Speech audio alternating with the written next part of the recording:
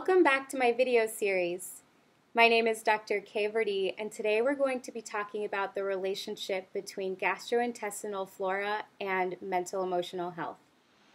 Many people notice that they feel emotions in their gastrointestinal tract, whether it's extreme anxiety being perceived as nausea or butterflies in the stomach, or anger being perceived as stomach pain and indigestion. This is why our gastrointestinal tracts are known as our second brains. Our gastrointestinal tracts are full of nervous tissue known as the enteric nervous system, and our brain directly communicates with this nervous system in our gastrointestinal tracts. Our GI tracts also make hormones and neurotransmitters which have been found to impact our mood and behaviors throughout the day. Now, the collection of viruses, fungi, and bacteria that live in our gastrointestinal tract are collectively known as our microbiota. And our first exposure is typically on the day that we're born.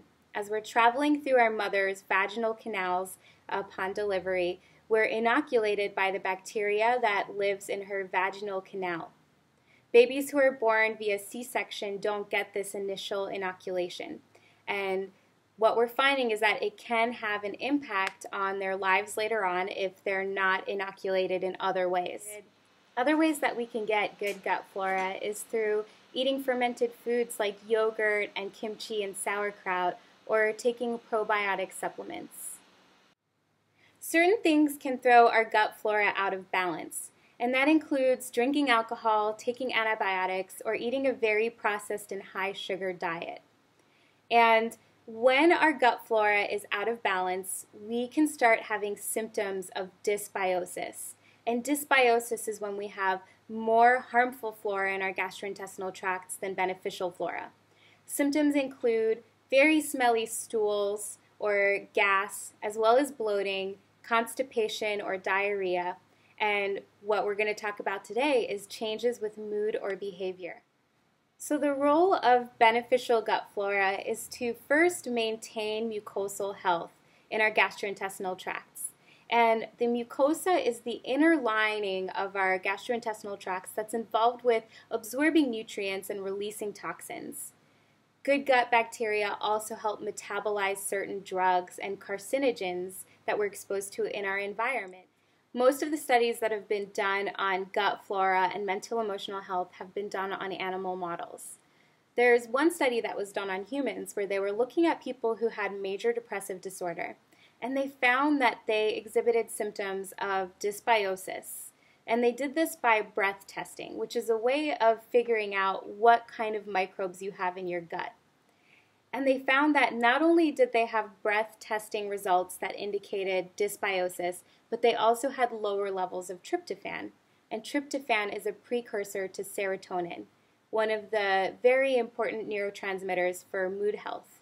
Things like selective serotonin reuptake inhibitors are a very popular antidepressant that help increase the levels of serotonin acting in our brains.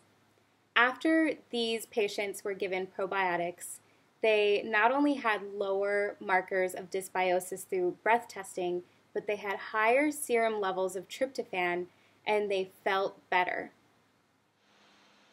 People suffering from major depressive disorder have also been found to have higher levels of circulating cortisol, which is also known as the stress hormone in our bodies.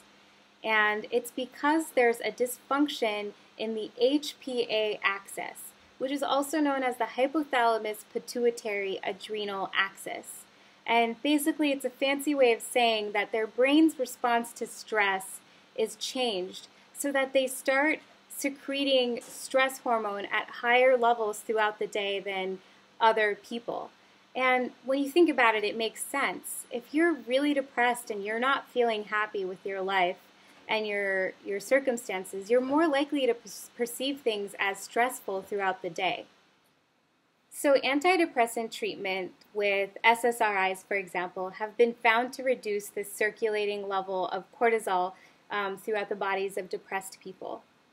What one study found was that bifidobacterium, a specific type of beneficial gut flora, also had the ability to reduce circulating cortisol levels. So another study done on major depressive disorder broke patients up into two different groups. One that would receive a placebo and another one that would receive a probiotic supplement throughout the duration of treatment. And they measured levels of urinary cortisol throughout the treatment, as well as quality of life scales to determine their symptoms of major depressive disorder and the amount of perceived stress in their lives. And they found that the individuals who were on probiotics not only had decreased cortisol levels in their urine by the end of the study, but they also had reduced symptoms of major depressive disorder and improved quality of life. Now, cortisol has a lot of different effects on our gastrointestinal health. Specifically with gut flora, though, it changes the environment of our gastrointestinal tract so that our body is favoring the growth of pathogenic dysbiotic flora, and it's less likely that beneficial flora will survive. What really interests me about probiotics and our mental emotional health is that there is a bidirectional relationship. So although a lot of research is learning that the type of bacteria in our gastrointestinal tract can interact with our brain and create certain mood conditions or behavior, they're also finding that our brain and the thoughts that we're thinking and the emotions that we're feeling can actually impact what kind of bacteria is growing in our gastrointestinal tracts. And this may be through the vagus nerve, which is the nerve that connects our gastrointestinal tracts with our brain.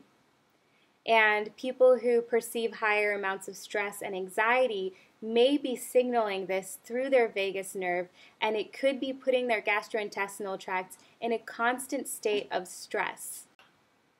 The bidirectional relationship between gut flora and the brain has been confirmed through multiple animal studies. I don't have time to go into the specific studies today, but I'll summarize by saying that animals who were either given antibiotics or whose gut flora were completely wiped out exhibited more symptoms of depression than animals with healthy gut flora. They also found that when animals were re-inoculated with healthy gut flora, they exhibited the same healthy responses to stress as animals with healthy gut flora.